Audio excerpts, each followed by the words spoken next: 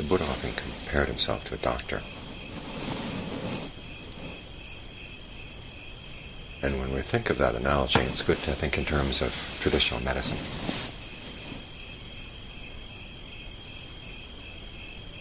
That was the kind of medicine practiced in his time. And so when he was thinking of how doctors treat their patients, that was the kind of treatment he had in mind.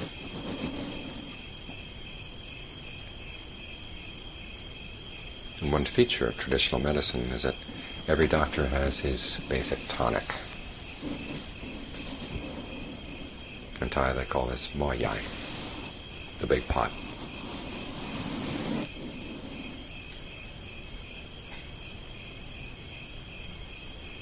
The doctor would put in his special combination of herbs and other things. General tonic, good for what ails you. General medicine, like ginseng in Chinese medicine, it's good for everybody. Almost everybody. And there are other medicines that are specifically designed for specific illnesses. The Buddhist meditation teachings are the same sort of thing. Some topics are for people in general, or for general usage. And then there are topics that are for specific problems that come up in the mind. John Lee talks about this. He says there's the breath, which is your home meditation, your home base, the Vihara Dhamma. And then there are meditation topics that are for foraging around, when you need a specific herb or a specific treatment. You go out and you forage in the forest until you find that herb.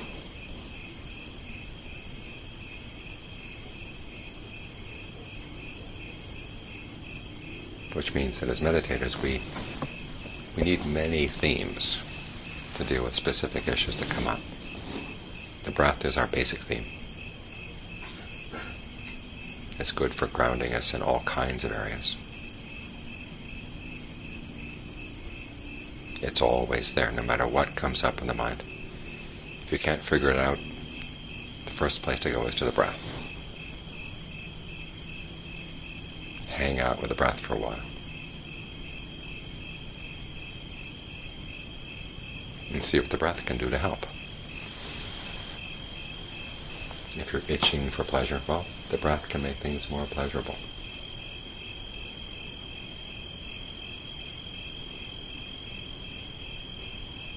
If you're dealing with a confusing situation, the breath gives you a place to hang on to. If nothing else is clear, at least you know now the breath is coming in, now the breath is going out. Be confident in that much. That gives you a basis from which you can look at the situation and figure out what needs to be done.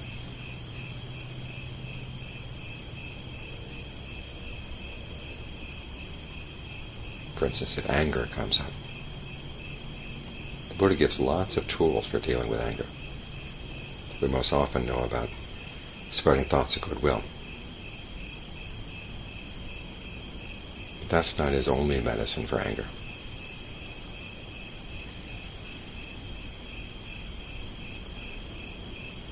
The most basic one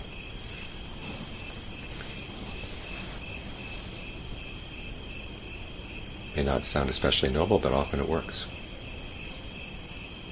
Remember that when you give in to anger, you're going to do things that an enemy would like to see you do. You look horrible when you're angry. You say things that you're going to later regret. You think you're gaining the advantage when actually you're losing it. You destroy your friendships. Sometimes you destroy your property. All this would please your enemy. Do you want to please your enemy?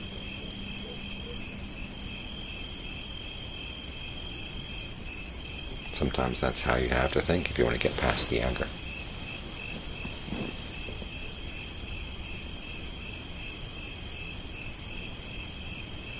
And their thoughts of goodwill and compassion. Ask yourself, do you really want to suffer from this anger? If you had goodwill for yourself, you wouldn't let yourself suffer from it. And in thinking these thoughts, the purpose is not to cover up your real feelings.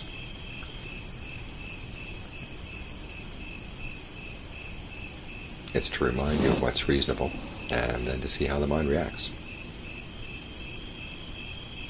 If it says, but, okay, examine what lies behind that.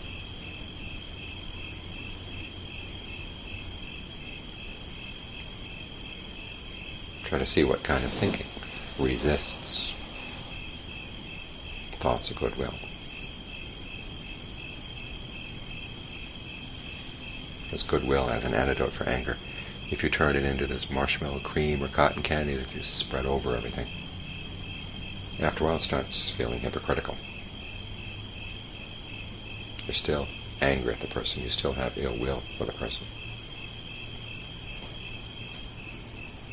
So you have to think it through.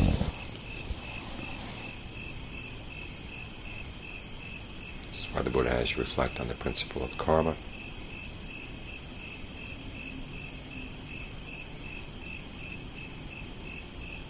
As you reflect on the good points of that person, to remind you that many times when you give in to anger, your perspective is narrowed.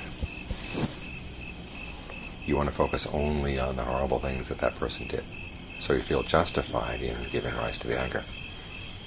The question, of course, then is, are you enjoying the anger for its own sake? Are you actually looking for trouble?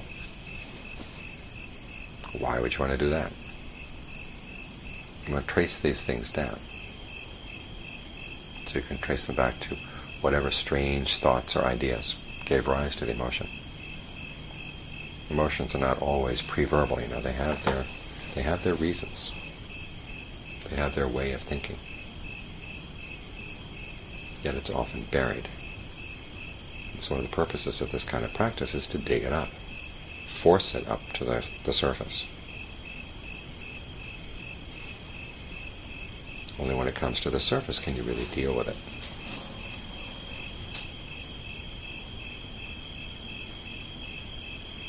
A similar process holds when you find yourself overcome with lust or desire. The Buddha has you think about the unattractiveness of the body, starting with your body. Because as he points out, often we're attracted to ourselves first, and then based on that we start getting attracted to other people. So look at what is there in your body that's attractive. And then you apply the same analysis to the other body. Sometimes this works, sometimes it doesn't. Sometimes the mind is going to resist. And then you've learned something interesting. Why is it resisting?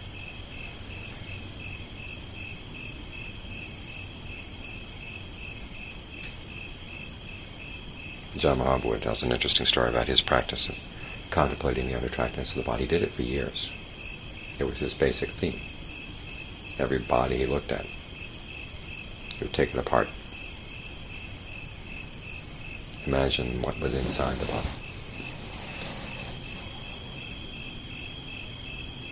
To the point where he wondered, had he overcome sensual desire once and for all? So he decided to test it. Started imagining a beautiful body. This beautiful body clinging to him wherever he went. For 4 days, the mind didn't have any pleasure in that beautiful body. It was on the 4th day that it started having just a little bit of liking it. And that's when he realized that the situation hadn't been resolved. And so then he went back and forth, imagining a beautiful body, taking it apart, then making it beautiful again, then taking it apart again, back and forth. Until he realized it was the perception of beauty. It wasn't the body. It was the mind's desire to perceive something as beautiful. That was the problem. And we can say that in the abstract, and you say, well, of course. But you have to see it in action. You have to see the mind fighting against this perception of unattractiveness, to understand exactly what it's made of. And so for each person, these kind of practices will bring up different issues.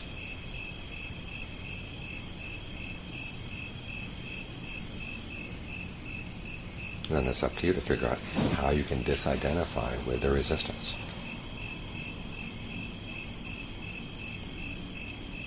For example, the Brahma Viharas, it's not just goodwill. There's goodwill, compassion, empathetic joy. Some people you have trouble having empathetic joy for. They seem happy and you resent their happiness. It doesn't seem right that they should be happy. So you've got to think about it. What do you know about that person? How much do you know about that person's goodness?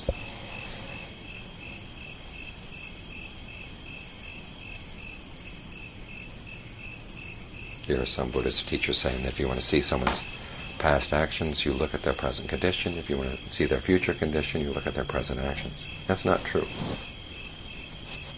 Because each of us has a lot of actions in the past that are not showing yet. Or they may have already borne fruit, and that's the end of them. There may be others that are still waiting to bear fruit. You don't know what they are.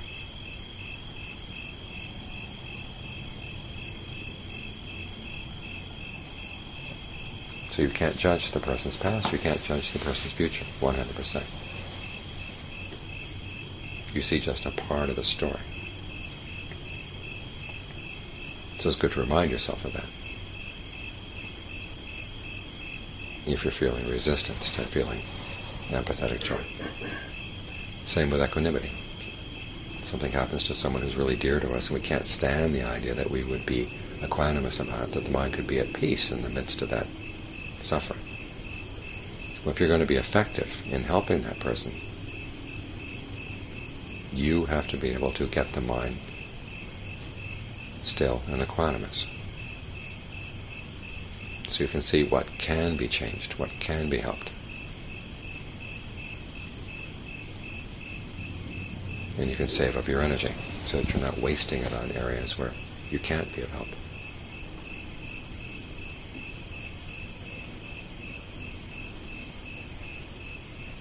So the purpose of these practices to help you with lust, say, or laziness, or anger, distress, resentment, hard-heartedness, all these unskillful emotions. The purpose of these supplementary meditation techniques is to remind you what's the wise attitude to take. And if you can, you try to adopt that wise attitude. If you find there's a resistance, you examine it. You bring it out into the open. It's only when it comes fully out in the open that you can understand where it comes from. Where there's the false assumption that underlies it.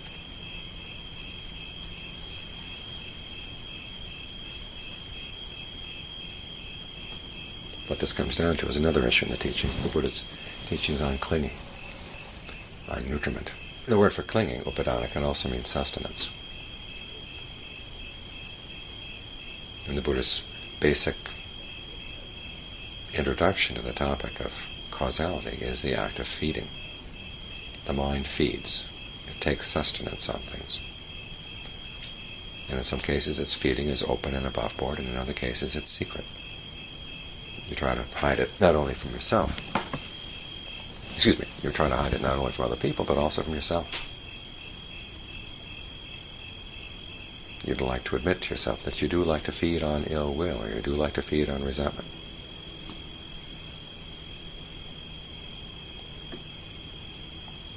And so these taste preferences get buried.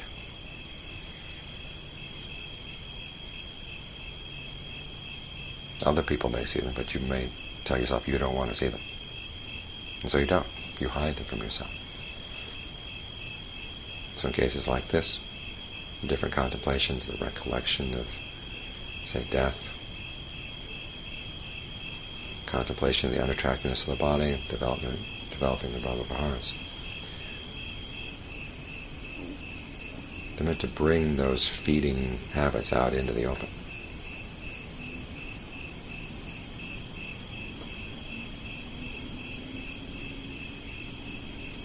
It's only when you see them for what they are that you can let them go.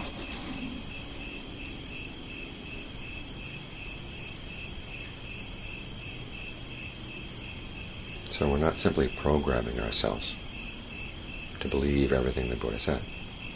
And John Mahabhu often likes to take this point, to make this point. Prove the Buddha wrong.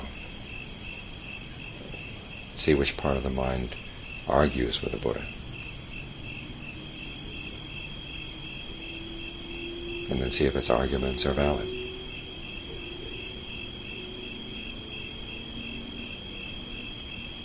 That's how you bring your defilements out into the open. And it's when they're out in the open that you can shoot them down.